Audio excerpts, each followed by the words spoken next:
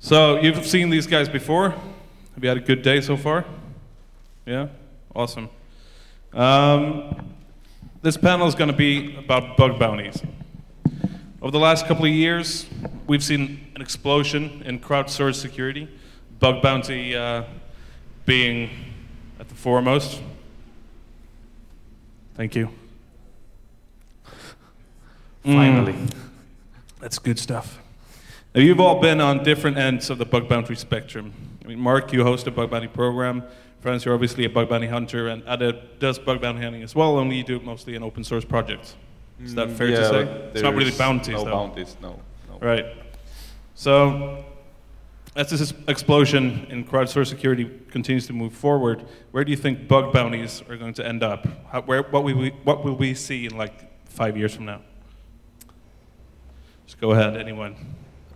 Okay, I'll start because, yeah.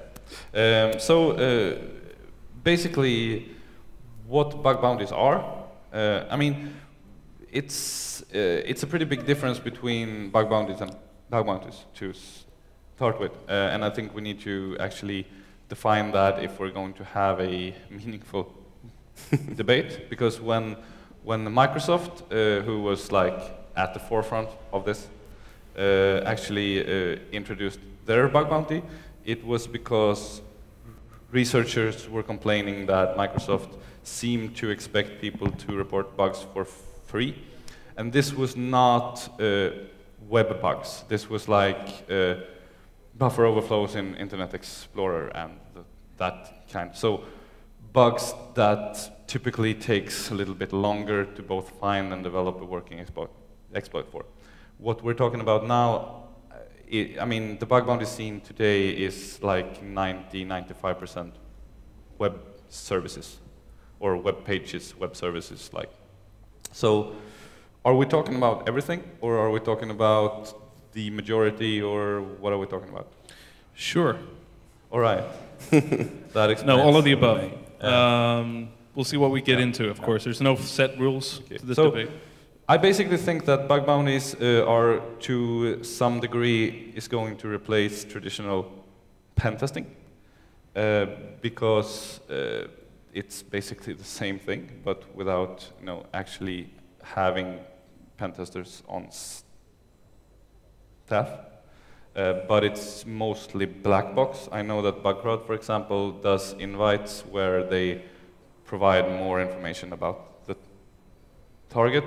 But we can't really have a debate about that, because that is actually a pen test company with freelancers and a different economic model. So there's basically no difference, except there are more people. Mm-hmm. But the thing that I'm concerned about, because my main goal is to think about how do we actually improve security overall, not like how can we get people to have fun and earn a lot of money at the same time. That's also good. I'm not against that, but we shouldn't do it at the expense of actually improving security. And I am kind of like, for a couple of years, I've been skeptical about how useful traditional pen testing actually is, because it's like putting Band-Aid on someone who suffers from hemophilia, which is bleeding disorder. That, it doesn't work. I mean, one guy is patching bugs that are being reported, and another one is producing the same type of bugs. Would you guys agree that penetration testing doesn't work? We need to actually have some sort of meaningful flow. Otherwise, yeah, it won't work. All right, so penetration testing doesn't work in that context. Would you guys agree? I mean, the biggest difference between bug bounties and penetration tests is the expectations. Like, being a part of a bug bounty program, you don't have any expectations at all. So the company can't really expect you to look. Like, the only hope they have is that their target is as interesting as it gets for you to actually spend time on. Like, Google are doing this researchers grant with, like, they realized already that there's no way for us to actually be the most attractive company to spend time on looking for vulnerabilities. So let's take the good, like the best people, pay them a monthly fee. Yeah. The best people. Yeah, best people. Also, thanks. No, but like pay the money just for looking, and I think that's the biggest problem. Every time you talk with these marketplaces, Synack, HackerOne, BugCrowd, the problem is that they can't really talk with the customer and say like, okay, so how much time was spent on your target? Like, did people actually look? Exactly. That is also something that I've thought about, because when I'm not going to do like a company pitch or something, but when I get assigned to looking at something, the fact that I tell my client that I've looked at this and I've read all the code and I've checked all those things and I didn't really find anything. That is also of value, because that means we did this correctly. Can we apply this on other areas? And you don't really get that. No, absolutely not. And some of them trying to solve it. Like Synack has this VPN solution where you're tunneling all the things that you're doing through them. So they can actually start calculating like coverage and stuff like that. So they're like trying to figure it out, and which makes sense, but that's just because they want to be able to show the customers that somebody was actually looking for stuff. This is kind of interesting, because I could never work like that. I would be, of course not. Paranoid. I would be like, they're going to laugh at me. I'm doing so much ridiculous what stuff. What the hell are you doing, man? All right, I got a question for Mark, because you've been on the other side of this, you might say, running a bug bounty program. How do you think that bug bounties complement internal security reviews? So, is this working? You might have to turn it on. Got the green light. Really? Yeah. All right. Someone do something. No. There it is. Yeah. You might have to hold it closer. Who knows? Closer. Yeah. Really close. So we kind of did something slightly different. We don't really view bug bounty as like the silver bullet or the panacea. Yeah, hold it right, like this. Like right here? Yeah, there we go. Yeah.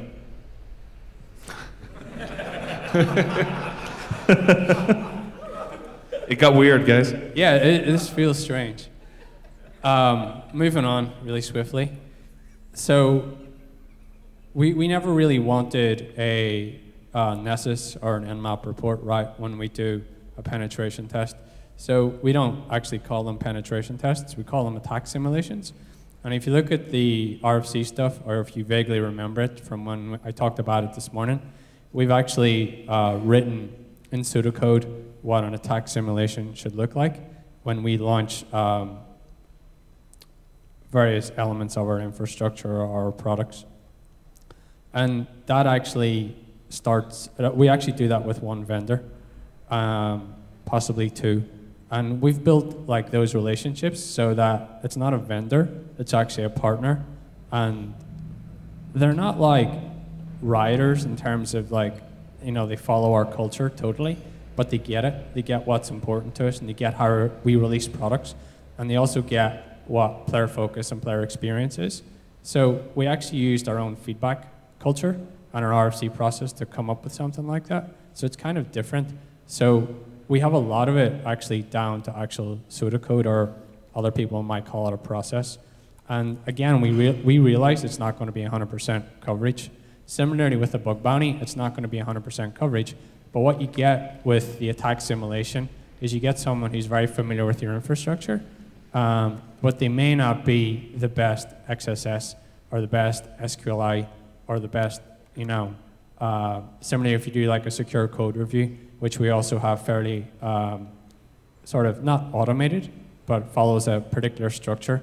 You know, they may not be the best C++ person to spot or buffer overflow, but you actually get that to a degree with the bug bounty. Like you get the best XSS person looking at some absolutely crazy shit that you never knew existed.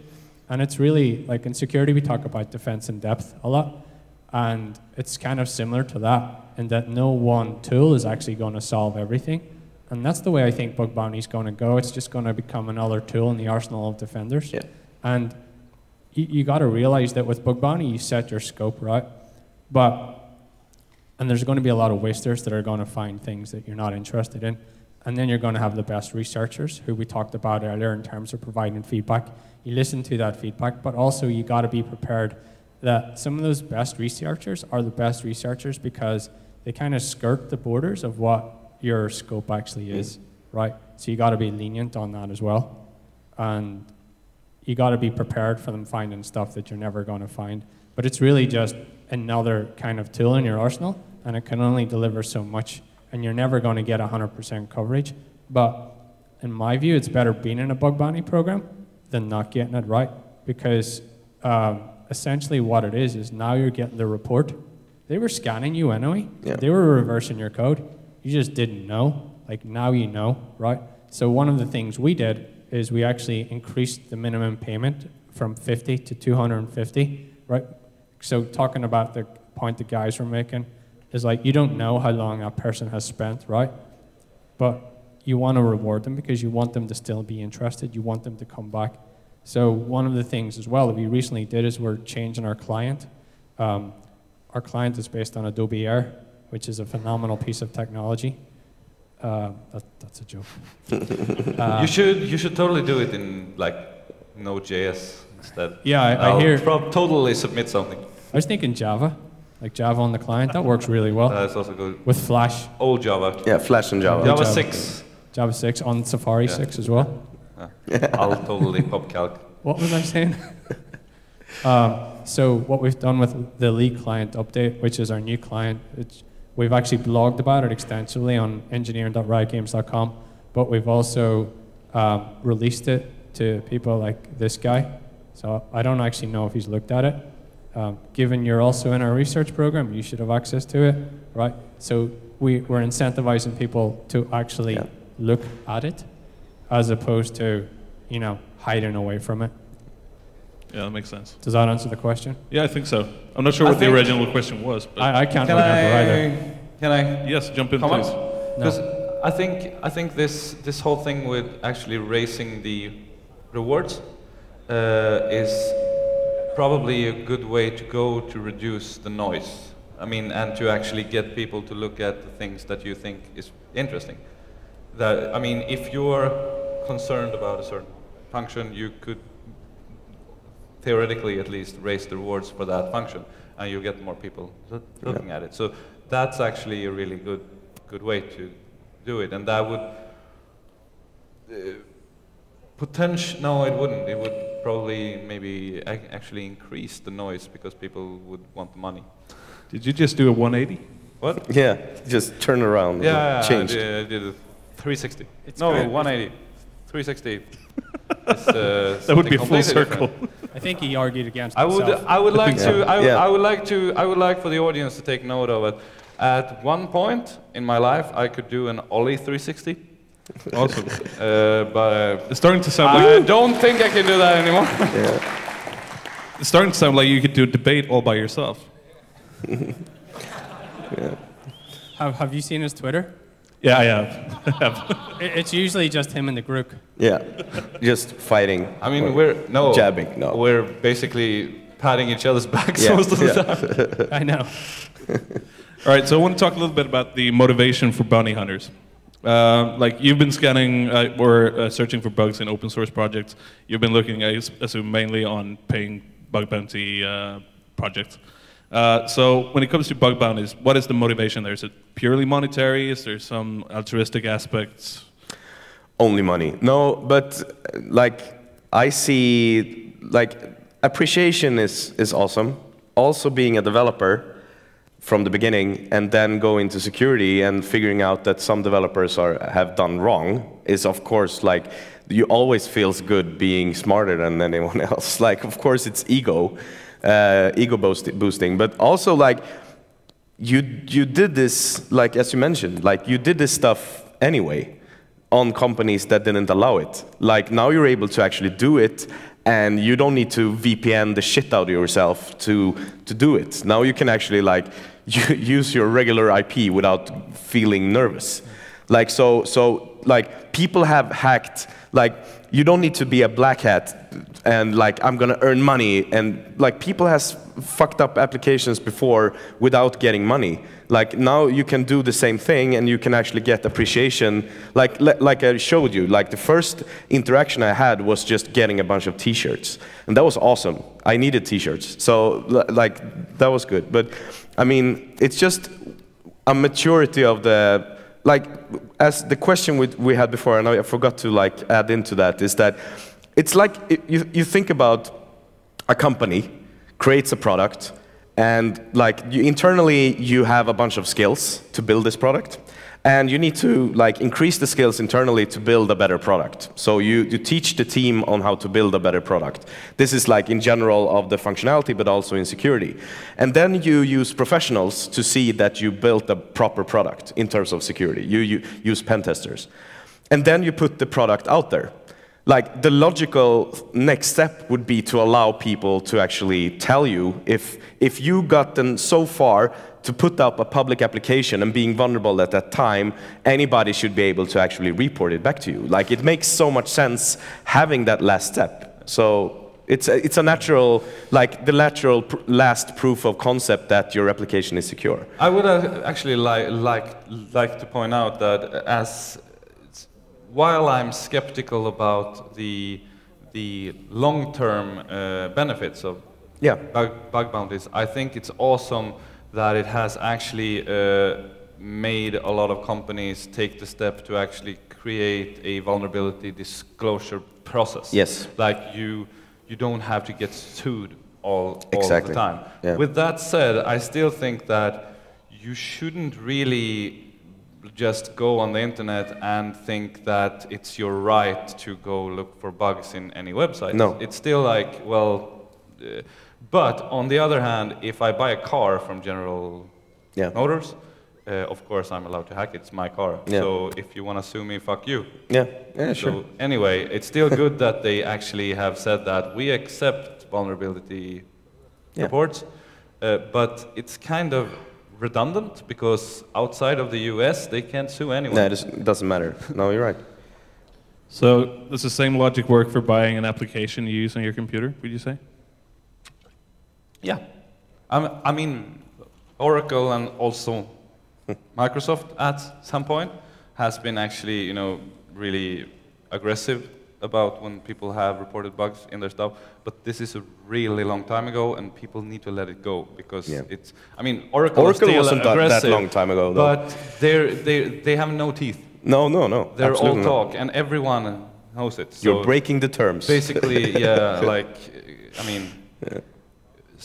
So that part I don't, but I agree that it's still good that because sometimes you actually stumble across a bug in a web page, and you're like, well, I didn't even try, and of course you should be able to report it. Yeah. I mean that's common sense. So I actually totally agree that bug bounties and KD Missouri specifically has actually done like huge ISO standard.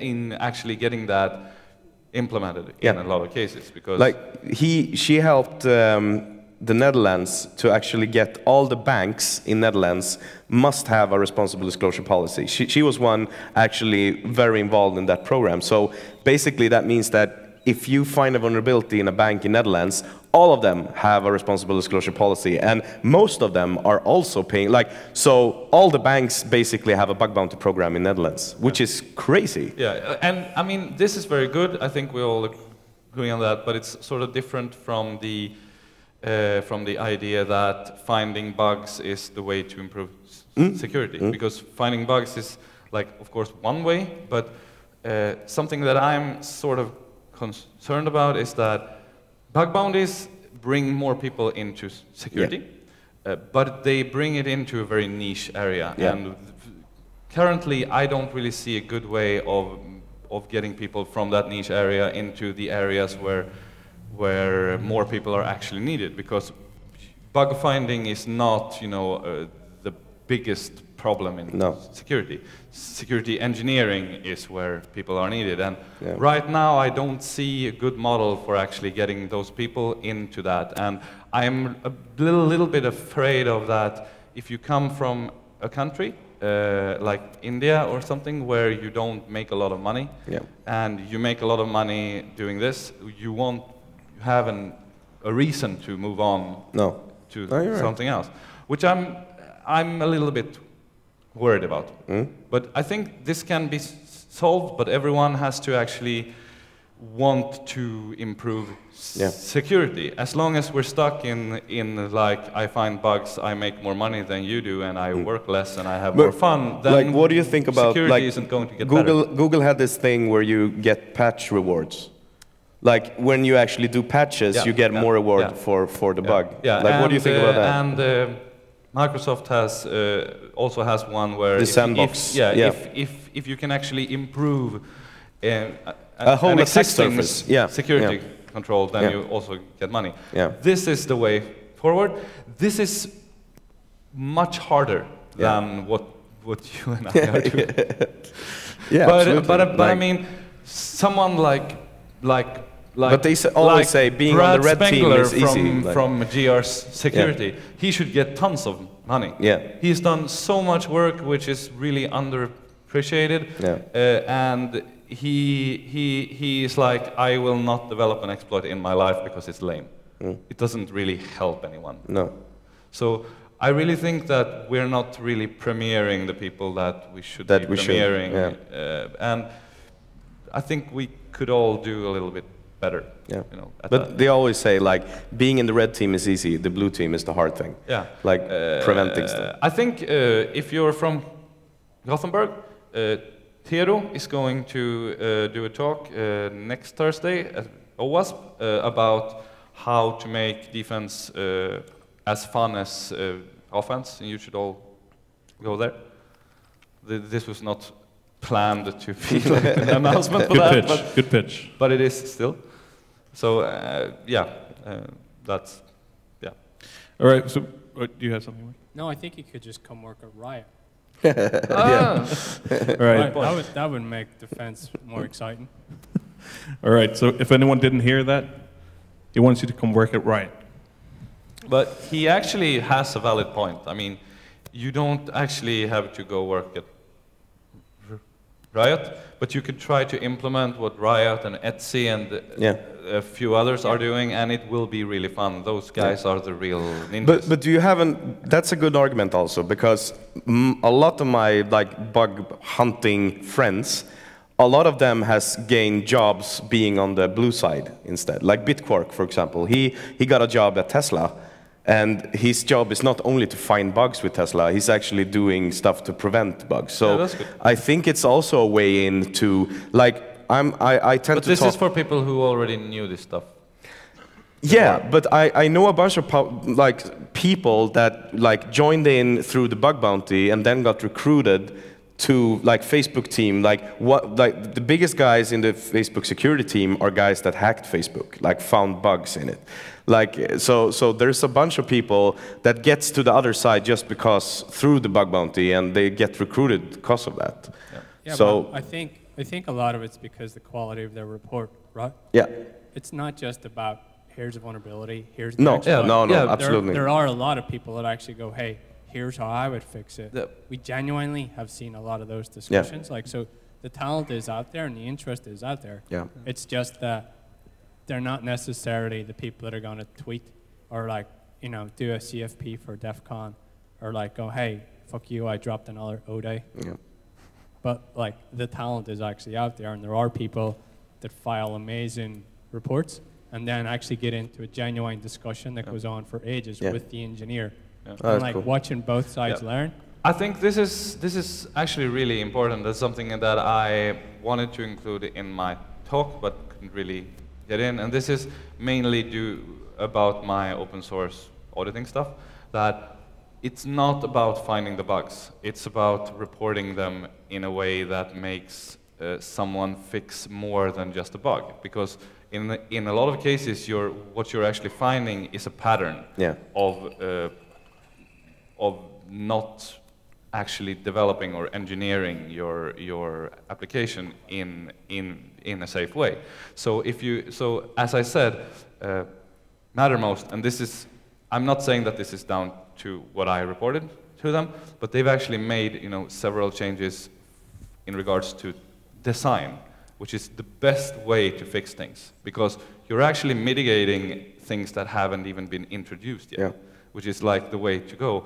And this is something, if you want to participate in a bug bounty and you're going to report stuff, don't just find a bug and then report it as soon as you can with a minimal amount of information, which you will probably do anyway, because it's basically the IoT thing. It's first to market. If you don't report it first, you won't get the money. But it depends, though. They're different. But they do if you can actually report it and actually, analyze the root cause and actually suggest, like what they should be doing instead, not just one line, use a random string. Just, actually, check what kind of, random number generators does this language have? Because a lot of languages have pretty crappy random number generators, which will only introduce another bug. So the main goal of actually reporting bugs should be to not fix the bug, to fix the root cause of the bug. And this is something that I fear also is like often missing in bug bounties because of the have to report it first. But that's like an economic issue more than anything else. There's some differences. Like some companies, they can actually get the same report twice, and they will pick the one that wrote the best report.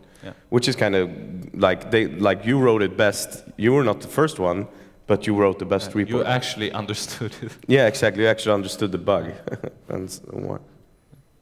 So how do you, I mean, you said that you get really good reports.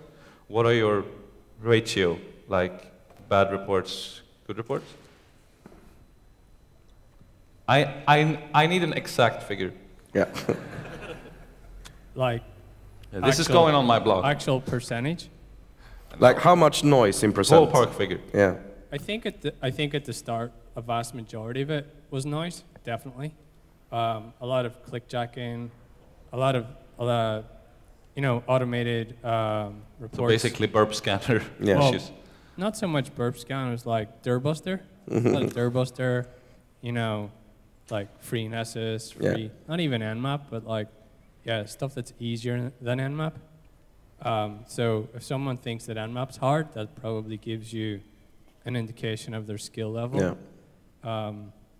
So I think as things have calmed down, and it's mostly the better researchers that are in our program, but we also have a little bit of exclusivity because we have a private program. Ours isn't public, so you have to be invited into the program. In that case, I would say that it's even more of a traditional pen test.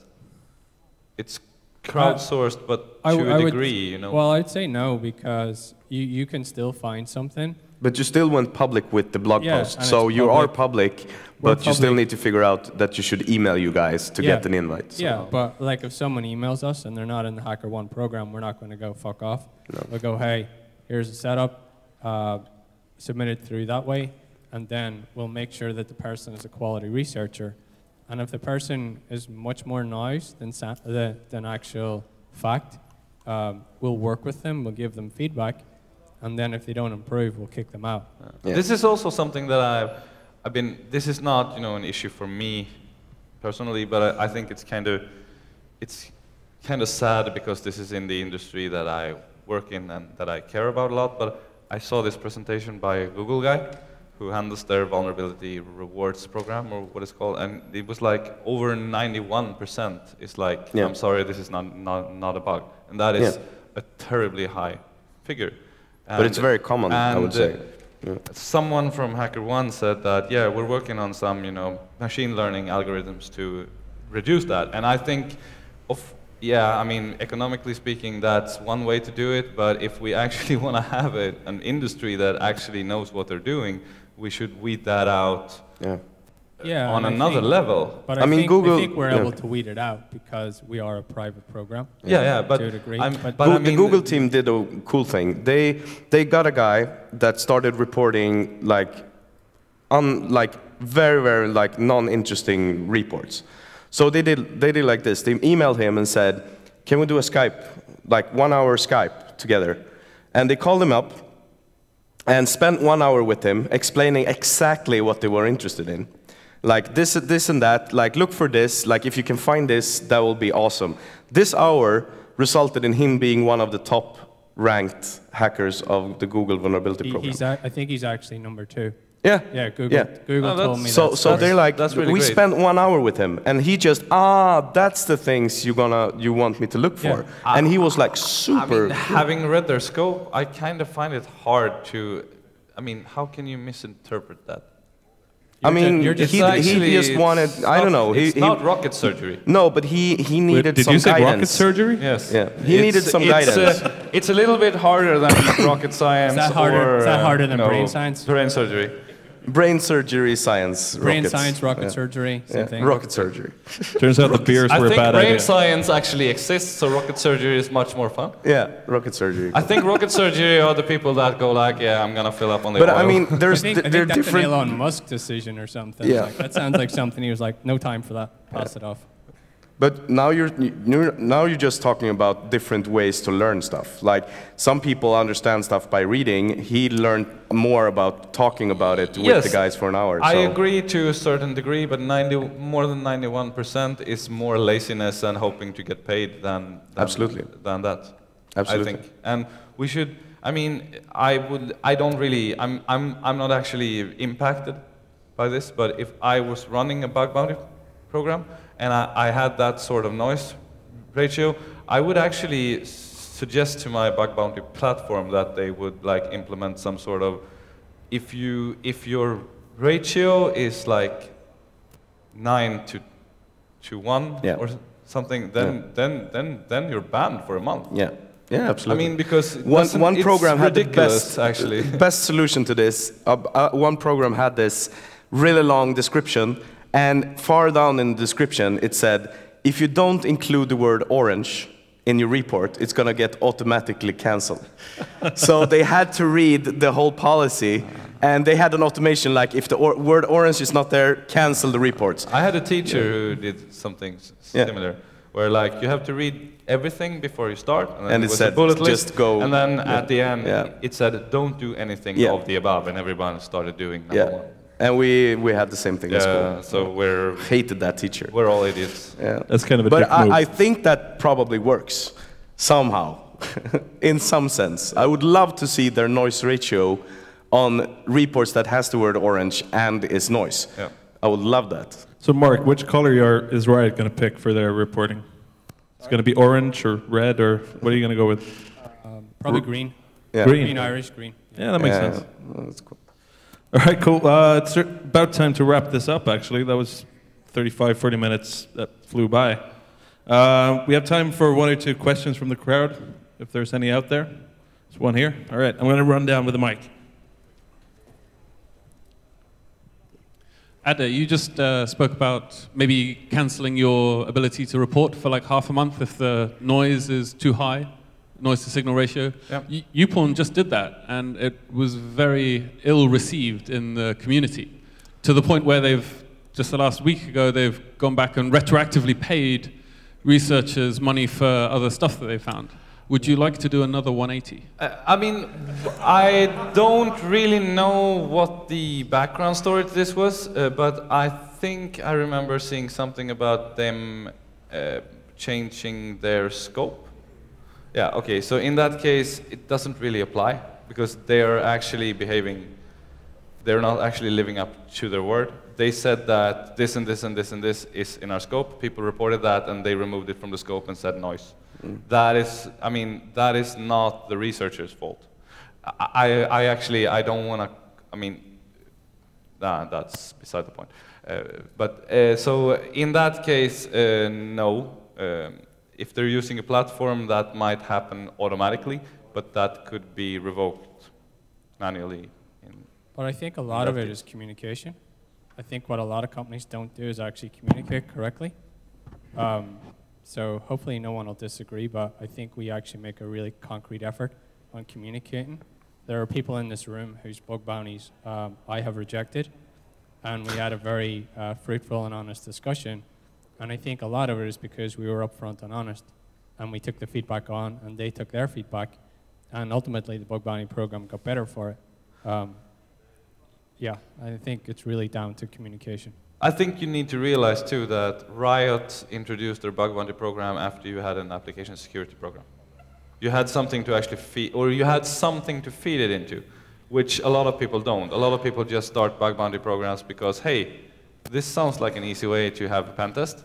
And then, you know, it's actually like my example with the Band-Aids and hemophilia, that on